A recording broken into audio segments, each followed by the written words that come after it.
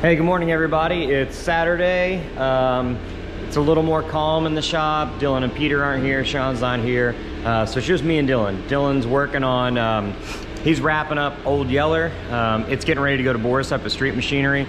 Those guys are gonna do the patina paint matching. So he's in here this morning just wrapping up a couple little things on the body before we can ship that truck. So I figured I'd show you around a couple of the projects that we're involved with right now. This won't necessarily be a full walkthrough Friday situation, but there'll be a couple cool builds that I'm gonna show you around on. So that's Old Yeller. Like I said, we're pretty much wrapped up on all the body stuff so we can go get painted, or not painted, but the patina paint matching. So running the AC lines through over here.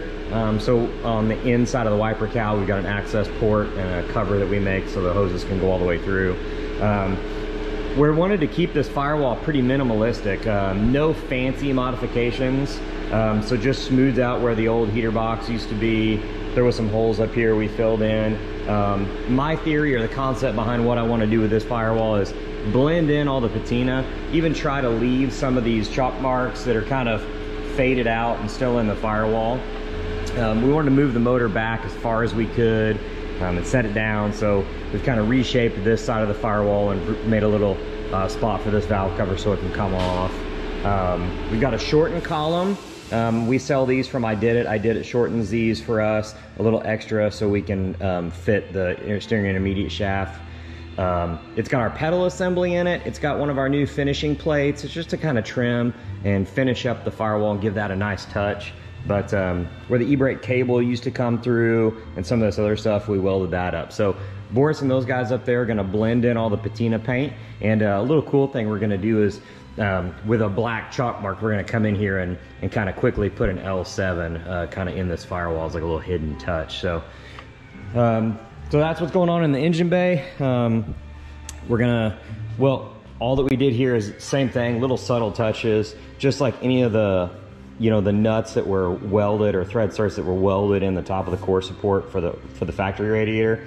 We just welded that stuff up and smoothed it out just to look like the factory never drilled those holes, because we mount our radiators and attach them from the back. And then you guys have seen before where they shortened the bed, for the body shop shortened the bed for us and did the rockers. All that stuff's ready to go. Somebody put a CD player in it back in the day, so we smoothed out the dash where we can put a factory style radio back in it. T56 Magnum's in it. It's got our extended high hump cover. So I don't know if I've shown these on the channel before, but our high hump cover goes all the way back to the seat rail to completely cover up a T56. So that's in. We're gonna paint this column brown like it was from the factory, make it look like an original column. Dylan's got the bed floor done. He's in here putting a little bit of seam sealer in this morning, but this bed floor is raised up exactly 4 inches. And I know I kind of alluded before is to putting a video together to show you how we do this. And I think that I will definitely do that. Maybe not today, but we're definitely gonna go through and show you exactly how we've taken this AMD floor and AMD's wider wheel tubs and moved it all up 4 inches. And I think it'll be a really cool instructional video that shows you really how simple, now you're gonna have to be able to weld, but how simple it is to move these bed floors up in a 67 to 72 truck. So anyways, this is all done. You can see where the bottom of we've extended the back plate of the bed 4 inches down too. So when the tailgate's down, there's not a big hole or, you know, a gap there. But anyways, another thing that you got to do when you move these bed floors up is you got to modify the tailgate. I'll see if I can flip this tailgate over real quick. Good timing. But from the factory, this rib goes all the way down and all the way across here, and the bed floor sits right below it. So even these have this angle here so that when you open the tailgate and close the tailgate, this sits right here, this bead sits just above the bed floor. When you move that bed floor up, this is gonna hit. The only thing you could do without doing this would be to move the tailgate out a ridiculous amount and it would look dumb. But what we do is we cut this section out, and man, you can't just cut this whole thing out all in once. You're gonna kind of come in here and cut out a section of it, weld in a flat plate, go to the other side and kind of come back and forth before you get all that filled in with flat plate. But we just kind of hammer and dolly this around to where it looks like the factory stopped it there. But anyways, that's something you got to do. So we're going to blend in that paint too. But anyways, Old Yeller, man, it's pretty much ready to go up street machine or get the patina blended in. So really pumped to see how cool this truck's going to look when it gets back from those guys. So pumped on that. Today I'm going to walk around this a little bit, and I'm going to wrap up some of the hard lines for the brake system while you guys are on the video with me. So some of the things that's been done, well, I guess there's probably a lot of things that have been done since the last time I showed you guys this OBS project. So I'm gonna, I guess, start from scratch. Maybe last time we had done all the boxing plates, so all the boxing's done. We filed and sanded and smoothed all our welds where it looks, you know, like a formed rail. Got the notches in, and you can see where I'm at today. I'm actually working on this brake hard line, finishing up that rear line. So I've put the bulkheads in, you know, where the 3A and hard line can go in. Motor and trans are in. In earlier videos, you guys saw where somebody had hacked the crap out of this frame rail to put an AC compressor. Man, this was all gone. It was unbelievable how much they removed from the frame. Well, when we put the frame on, we squared it up, treated it up, make sure it was level, and then Dylan and Peter sectioned out this subframe. So they took a brand new, well, not brand new, but a donor frame, and they scalped it. They took the top plate off, removed it, took our top plate off, removed it, sectioned in all this stuff, smoothed out the welds, and then put the subframe cap back on top and burned it all in. So now that got all smoothed out, where you can't tell anything's been done, we put this Concept 1 accessory drive on. And man, I think that these guys are the only people making an accessory drive specific to an LS9 engine. And honestly, man, we got really lucky. The way they've laid this out fit this OBS frame perfect. Well, not perfect, but dang near perfect. The only thing we had to do was change the outlet of the thermostat. So we've got plenty of clearance under here for a hose and a clamp. The idler, or excuse me, the tensioner for the blower belt fits totally fine. Man, it's like this accessory drive was built for this OBS. And why these are so unique, they've got just a crazy shape, man. So the engineers knew they needed to put this here, so I guess they just thought it was a great idea just to swing the frame in to locate this. Well, not only is the shape of the frame up here weird, but they take the motors and transmissions and they move them off center a full inch to the passenger side, which is fine, but that's when you get into all this kind of clearance issue over here. So knowing that the engines are over 1 inch, you know, we also have to consider that for getting our rear end placed and in line, and getting the transmission, also that transmission mount offside one inch. And from the factory, the only reason that I know of that they did that was just to clear the steering shaft. So, you know, all the way up into well, let's just say all through the square bodies, they had the steering box is on the outside of the frame. So then they changed to more of a car style inside the frame box, and they needed the room for the steering shaft. So then they just moved the motor out of the way a little bit. So that's why I think they moved the motors over, to kind of compensate for the weight. They put the frames, or the fuel tanks, on this side too. So if you look at a rear end too, like when we pulled that 14 bolt out, if you measure the rear ends, the pinion is offset too. So those are all things that they got to be considered. So, and we always, with a 9-inch, we offset the pinion a little extra too. We go about 3/8 or 1/2 inch off this line, so that we do have some misalignment in the drive shaft from left to right.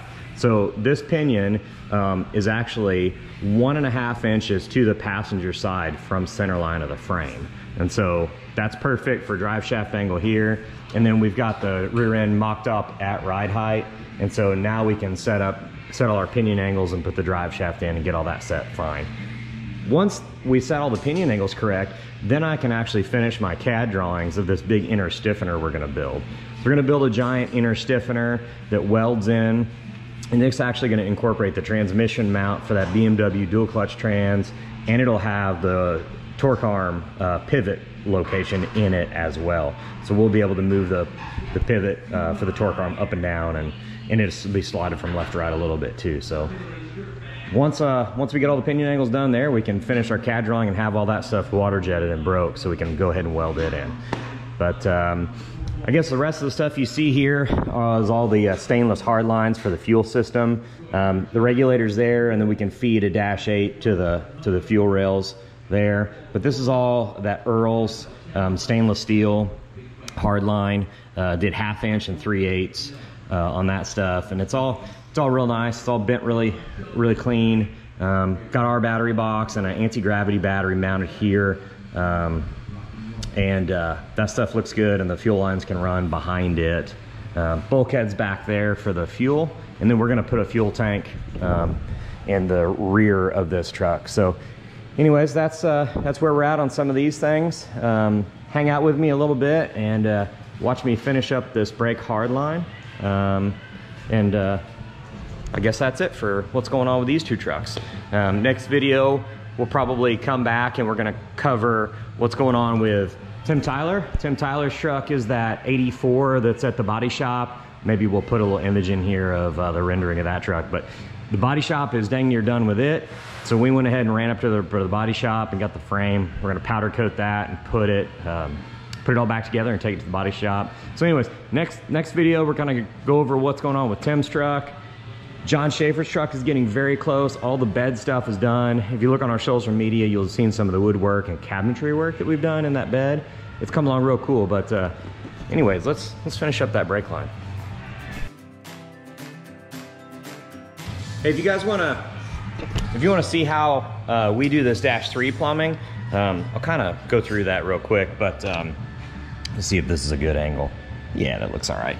So we use annealed stainless hardline. It's annealed and it's softer, it's more pliable, easier to flare. So that's the hardline we use. Man, you get that stuff from Summit, All Star. Man, everybody and their brother makes that stuff. So that, and then for termination, we do not double, not your typical like double flare, you know, that like would come on like a AutoZone brake line, but we do a 37 degree JIC flare. And when we use a Dash 3 in tube nut and tube sleeve. And this is just a pretty much a backer for the flare. So once you flare it, the sleeve goes behind the flare, and then the nut just tightens up securely against that 3AN fitting. So I'll show you guys how to do that. So this is kind of one of the more, this is like the highest quality primitive bender, but these are simple, man. You just put the line in there, flush it up,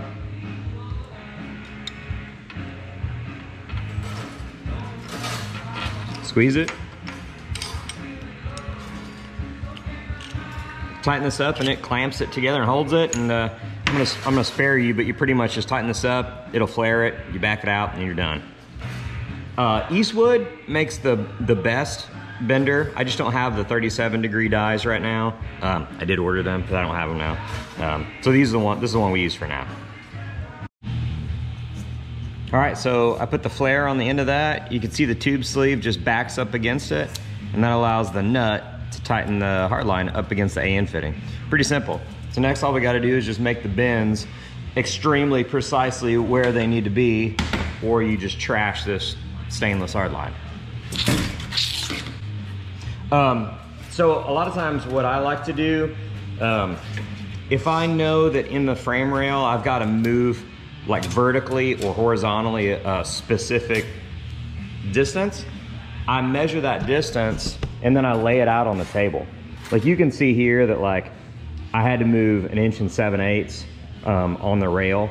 So you can see that I went in there, or went on the table and marked that, so I can line up the tube and then know that once I've got the bends in it, it needs to line up with that line. This here is a bend in the frame. So this was, let's say it's 15 degrees. So when I did this hard line, I just laid my protractor in here and measured that this is 15 degrees. And so that whenever I, laid this out on the table, I laid a 15 degree line on there. So then I knew that when I made my first bend, it needed to be at 15 degrees. And then I needed to be able to move up that amount of distance before I bent it again. So that's just a little trick lay it out on a table, it's better than just guessing, right?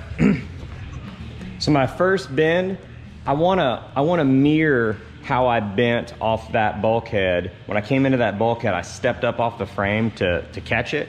And I don't want this bend to look any different than that bend. So I wanna get back onto lined up on the frame rail or flush against the frame rail in the exact same manner that I came into that bulkhead.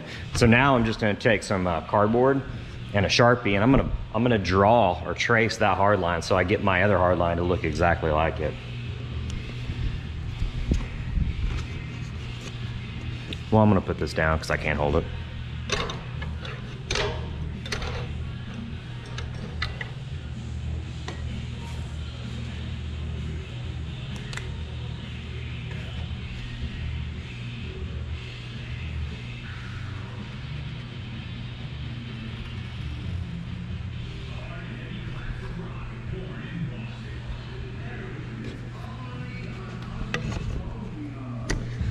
So it's pretty simple. So now I just know that that's where the termination is on the end, and then this is how far back in that tube those bends are. And then so when I bend this new tube, all I gotta do is just lay it out to match, just lay that line on top of this one. Super easy. Well, I say it's easy.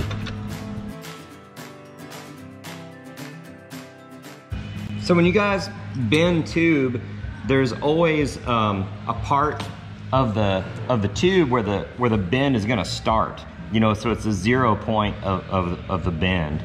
So it's not as important on 3/16 because this radius is so tight. It's gonna be hard to kind of mess up where you start and stop. You'd have to mess it up by like an inch.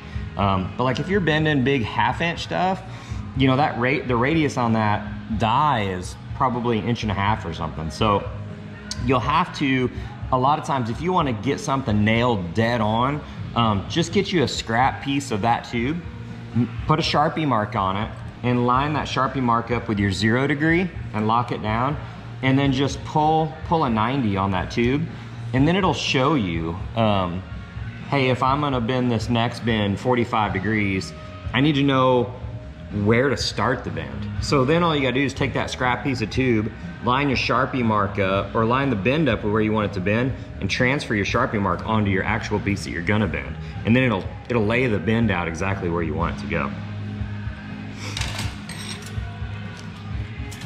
Oh, always remember to put the tube nut and tube sleeve on first, so you'll never get it back on.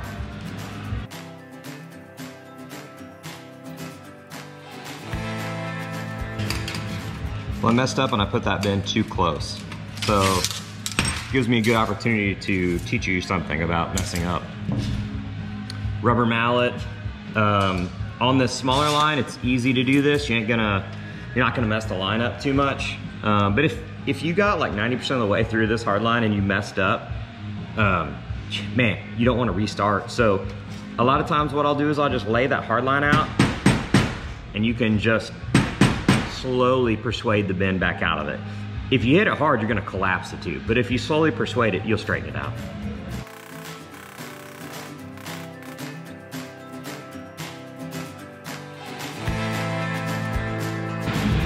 So it lands right on my template that I made, so I'm really happy about that. All right, I'm gonna go to the frame and start getting a nice straight line, and I'll start clamping on the frame, and then when I get to a point where I want to start bending, I'll make that mark, unclamp it, bend it, clamp it back, and I'm just going to keep working like that.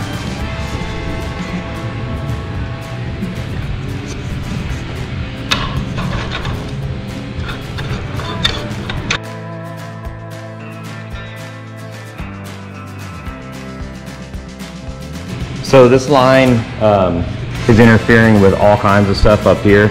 So before I can even mount it here and start to lay out its straight point, I'm gonna have to get it out of the way. So what I'm gonna do is set my length, rotate this line where it needs to be, then I'm gonna come in here, and where this starts to bend, I'm gonna put a mark in here so that I can bend this line out of the way. So we'll do that just so we can kind of get started. So if you guys don't have tools like angle finders You could use a Sharpie and trace that on the table too, but you can also go to like Home Depot and get this for probably like 10 bucks. So I would just do that.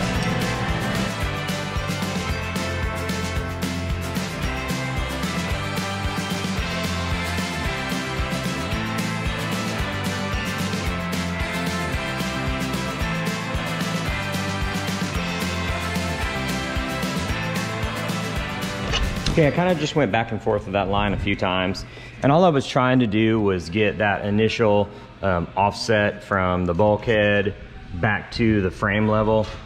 Just trying to get that dialed in, and then trying to get ourselves room to bend inside the frame. So now what I want to do is go ahead and start securing this line straight down through here. I just like to simply use a straight edge and make marks with a marker and then drill and tap them. Another way that I have done in the past before is I've got one of those lasers for like hanging pictures that I can set up, and I can shoot a straight line down it. And that's pretty cool because you can line that hard line up like really, really good. And it just kind of takes some time to set the laser up and get all that right. Just a little bit of waste of time in my opinion. So here we go, we're gonna start putting these clamps on. So these are the clamps that I use. They're the cheapest. They're like ridiculously cheap. They're from All-Star. They're an 18320, come in a pack of 4. These are for 3/16 or -3 line. They're aluminum. You can anodize them, you can powder coat them, you can leave them alone, whatever you want. But they're not the only clamp, but they are my favorite because they are good and cheap.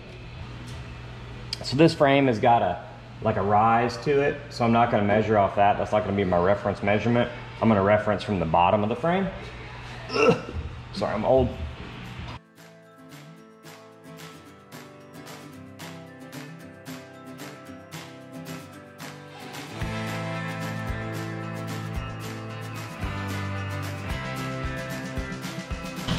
The bolts that come with these are 832, so all you need is an 832 tap and an 1/8 inch drill bit.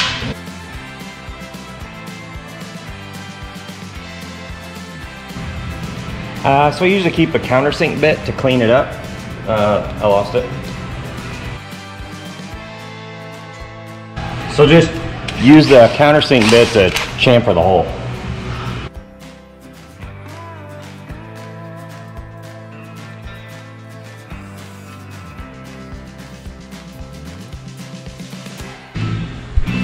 Just kind of step back and eyeball it. And if it's got any waviness to it, all you got to do is just go in there and kind of manipulate, you know, with your hands. All you got to do is just kind of hold and tweak and hold and tweak, and you get it razor straight. But anyways, I'm gonna go ahead and finish that up, and I'll show you what it looks like when I'm done.